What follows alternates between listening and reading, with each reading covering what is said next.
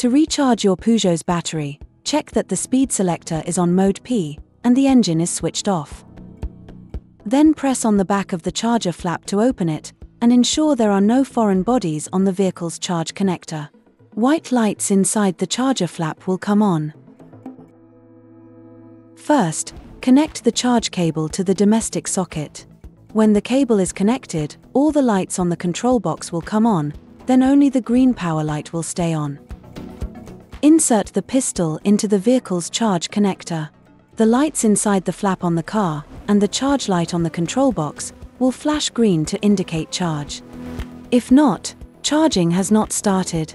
Repeat the procedure, checking that all connections are correct.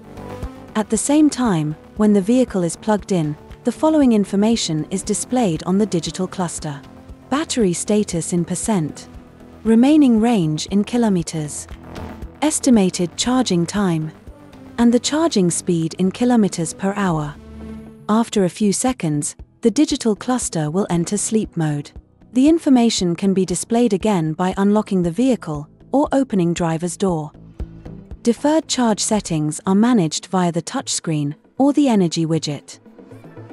In the energy application, select the Charge tab. Define the charging start time, then validate by pressing Apply.